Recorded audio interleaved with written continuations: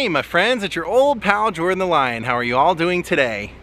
I hope you said great. I'm doing great. I'm having a great day and I hope you are too. So what we're gonna do today is, I was actually reading about someone buried in the town of Palm Harbor, and so that's where we're headed today.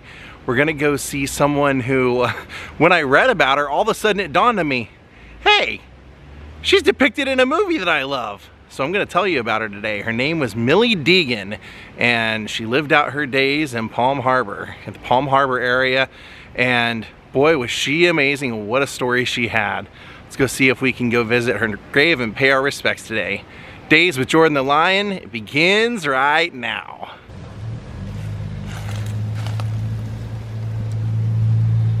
Yes, I'm a pirate, 200 years too late.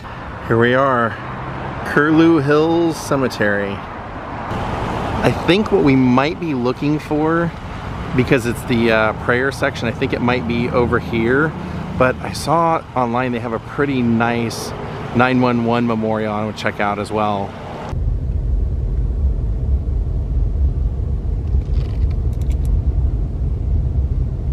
They have a plaque on the ground here that says, on September 11th, 2001, the world changed forever. World history will mark this date as one of the United States' darkest hours, but we Americans will celebrate as one of our greatest tests. And that's what I had seen that made me want to pull over. You've got the two twin towers represented and a piece of the actual steel from it there, an eternal flame. Thought I should stop because we're going to be talking about MILLIE Deegan, and though this has nothing to do with her story, the whole reason we know who she is because of World War II and a similar circumstance of us going off to fight for freedom. And then going around the outside, they actually kind of tell the story of what happened on that day. Flight 93, of course, which we've been out to that site. That's a very, very sad place to be, knowing what happened. They were telling me that someone out here was just saying they have a ceremony every year for it. Here it says 2,606 lives were lost in New York City, the World Trade Center, that day. I think this was the section we're looking for. Garden of Prayer. It says more things are wrought by prayer than this world dreams of. And I believe she's right over here.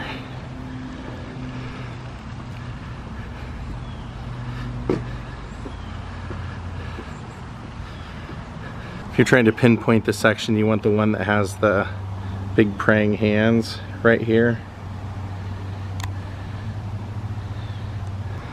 I believe she is right over here. Should be right on the wall. Yes. Yes indeed. Right up here.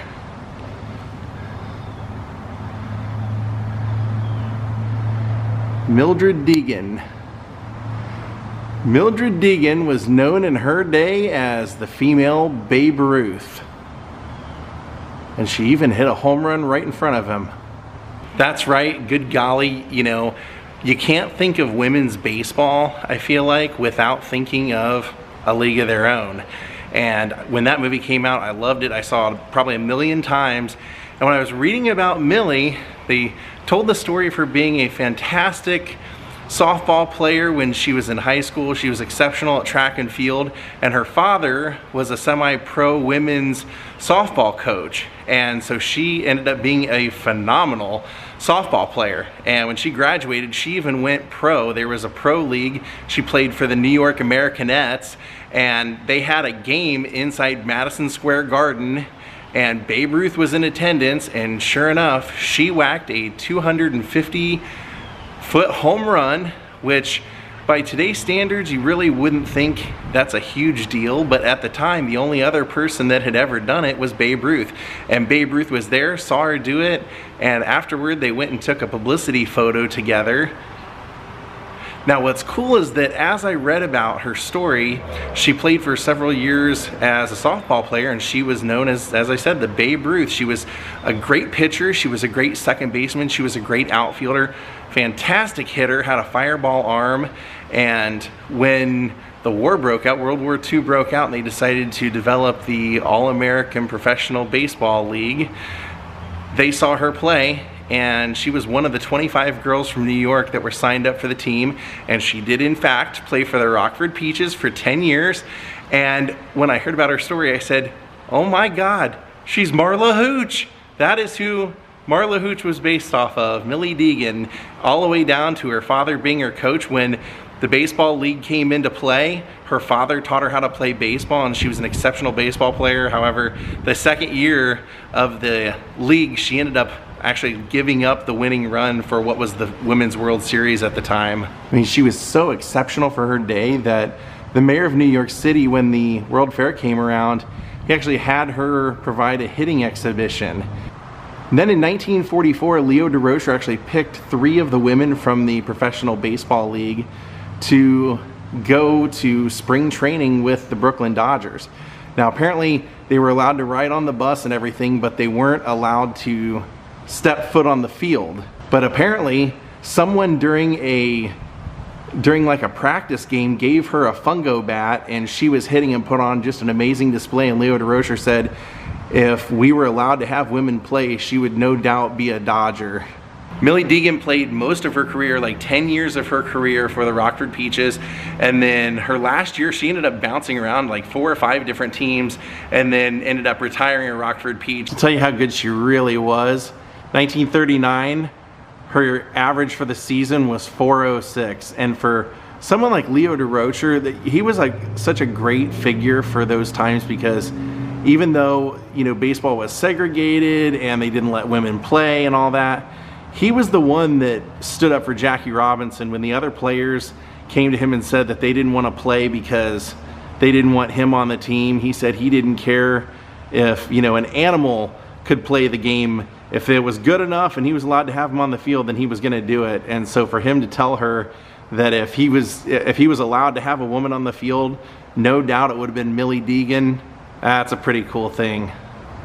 And also, to give you another idea of just how phenomenal of an athlete she was, when she was 16, she went to the 1936 Olympic tryouts for the javelin and came in second, but they wouldn't let her go because she was only 16. She wasn't even supposed to be trying out. And also, when she was in high school, she was known as the hardest thrower in all of New York City, like the fastest pitch in New York City for women. And actually, I was just able to find Leo DeRocher's quote. He said, "If we run out of men, Millie will be the first on the team, and if she were a man, she no doubt would have been a Dodger." When Millie retired from baseball in 1952, she became a professional photographer and ended up working in Miami, North Carolina, New Jersey, and then she ended up working for Western Electric. And then following her love back to baseball, she became a 22-year coach of a semi-pro women's softball team, never letting the love of baseball leave her life. She ended up retiring down in this area and sadly passed away from breast cancer. So to help you find Millie, if you come out here, walk out to where the giant praying hands are, and then directly turn around, and she's just right inside here.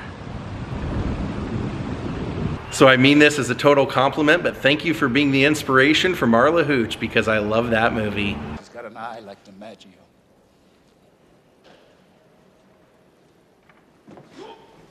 Good, good, good. So someone online recommended I come eat here at Molly Goodhead's, so I'm gonna.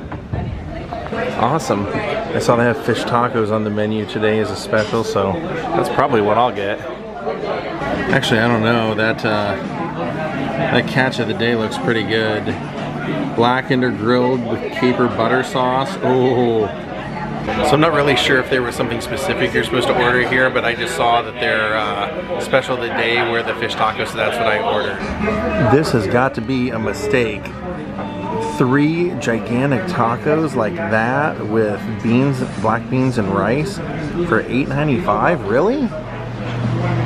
It looks amazing. Whoever it was that recommended this to me in the comment section, thank you. This looks great. Let's give it a little squeeze to get us going.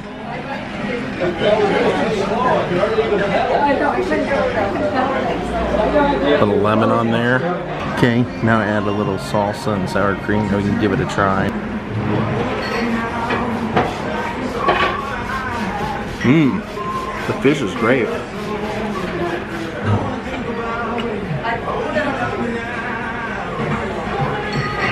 Excellent.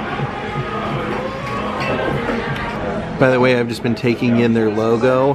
Boy, that's really something now that you take it all in. Molly Goodheads. Well, my friends, thank you for watching today. I hope you enjoyed our vlog on Millie Deegan, her amazing baseball career that she probably could have been one of the great female players in Major League Baseball, but we still don't have that going on, so really cool to come out and pay homage to her, to see the 9/11 exhibit or the 9/11 tribute, and just thank you all for being here. We'll see you next time. Have a great night, and goodbye.